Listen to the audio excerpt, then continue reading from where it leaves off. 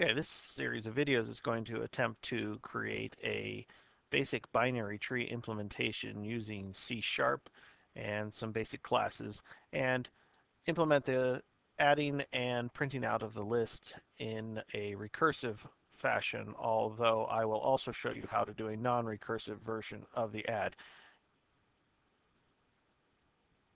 So let's begin with the development of the classes that are going to be needed to implement a binary tree.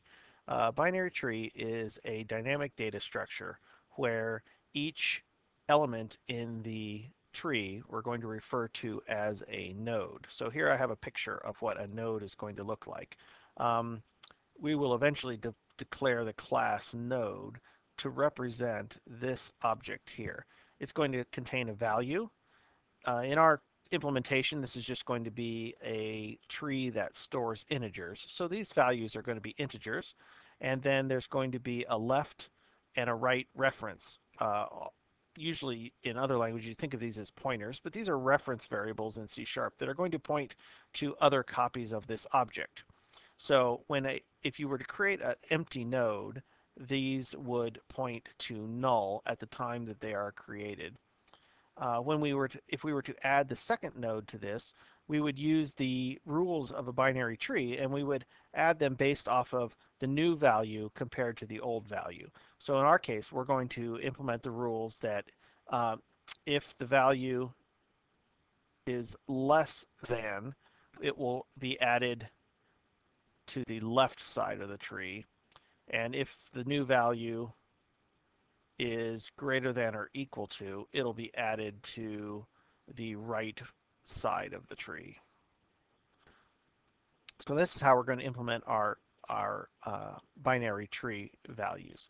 And in this example today, we'll go ahead and implement the classes for a node, a tree. So we're going to need the class that stores the overall tree.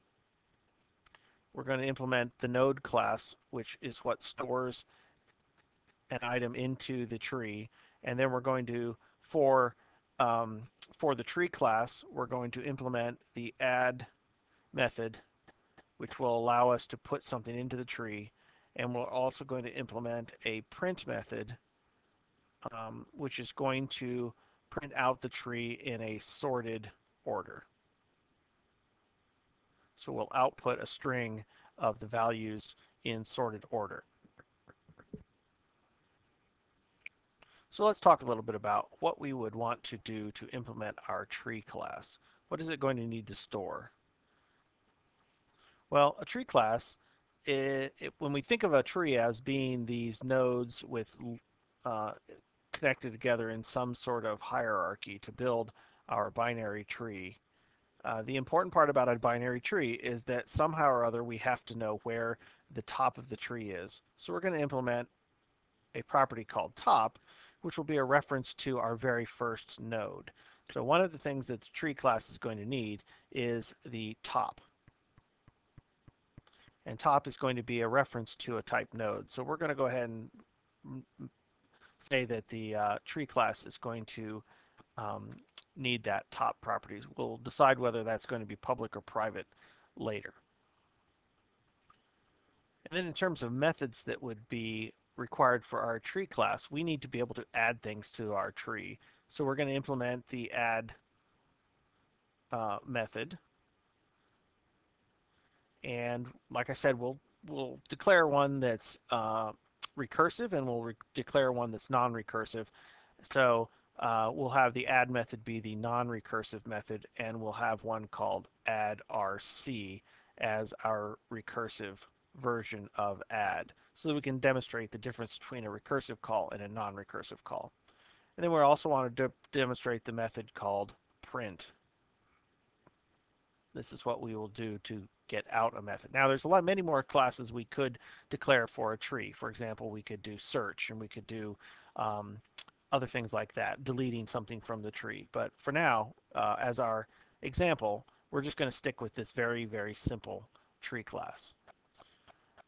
Now, as part of that tree class, we have to define the node, which is going to be another type of class.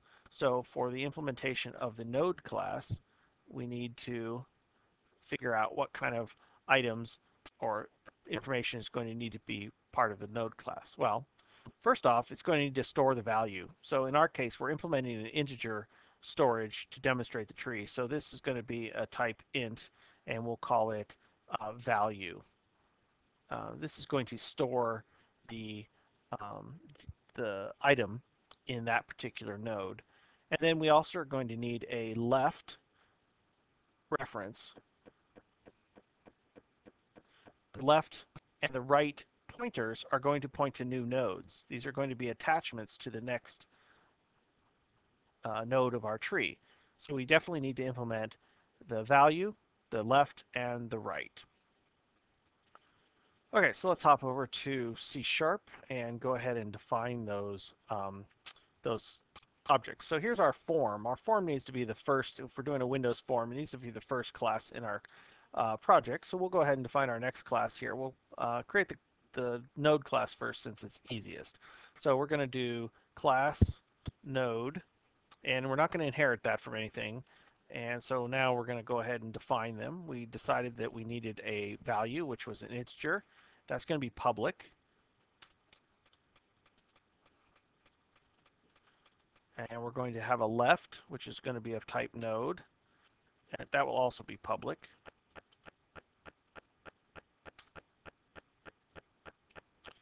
And right. Now let's go ahead and create the constructor for the class. What happens when this item is created? So we're going to go ahead and make this node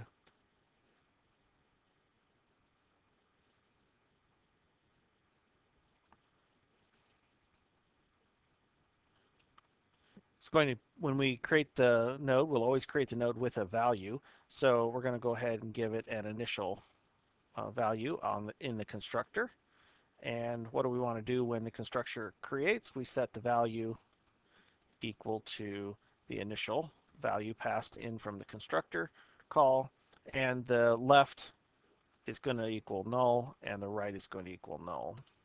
When you create a brand new item in the tree, the left and right is never going to be connected to anything, so our constructor will be built like this.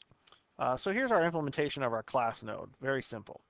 So let's move on and create our tree class. So our class tree is going to be implemented a little bit more complicated. We need our top, which is of type node.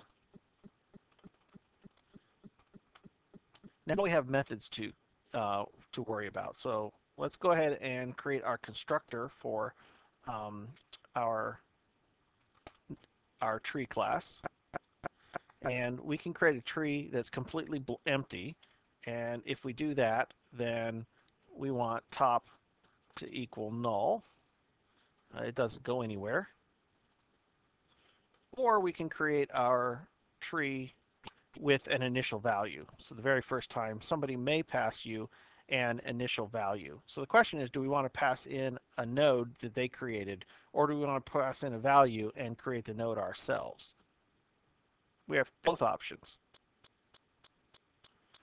In this case, let's go ahead and pass it in as a value. So this is going to be int initial, very much like our constructor for our node.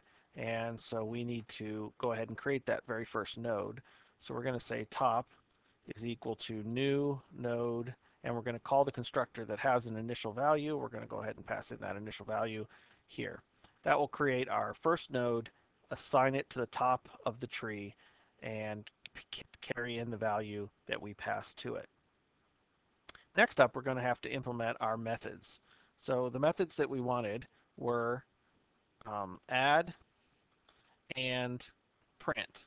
So we're going to implement the add method.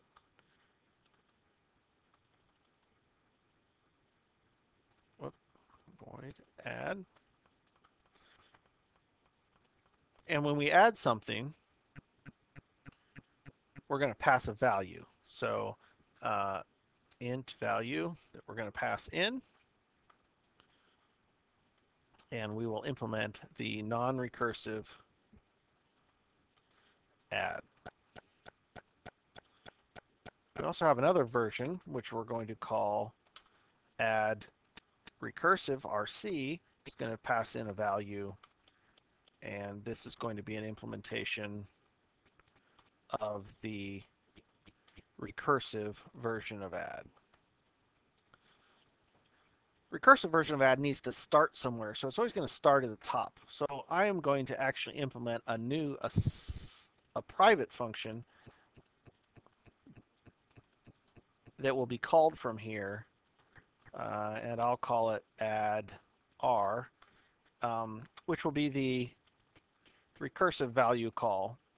And I'm probably going to have to pass in a node that I need that I'm currently working on, so I can keep track of which node in here. So this is going to be a reference variable. I'm going to pass by reference node n and the value that I want to add. And I'll explain how this function gets called. But effectively, we need to call that recursive call from the very first item. So the very first reference or item that could possibly be connected to is our top node. So I'm going to go ahead and call add r, and I'm going to pass it the reference to top and the initial value that we want to add. So this will be the public call that will begin our recursive search through the tree to find out where we need to add the item to it. And then the actual adding, the recursive adding function will occur here in add r. This is the private recursive search for where to add the new node. And we'll show how to implement in the next part. If we manage all of these things then together, we can have our, oh, I'm sorry, I forgot. We need our public void print, and we're going to tell it a string to print out into. We're going to store it into a string, so I'll call it reference new string, and that'll be where the item will actually be stored when we're done.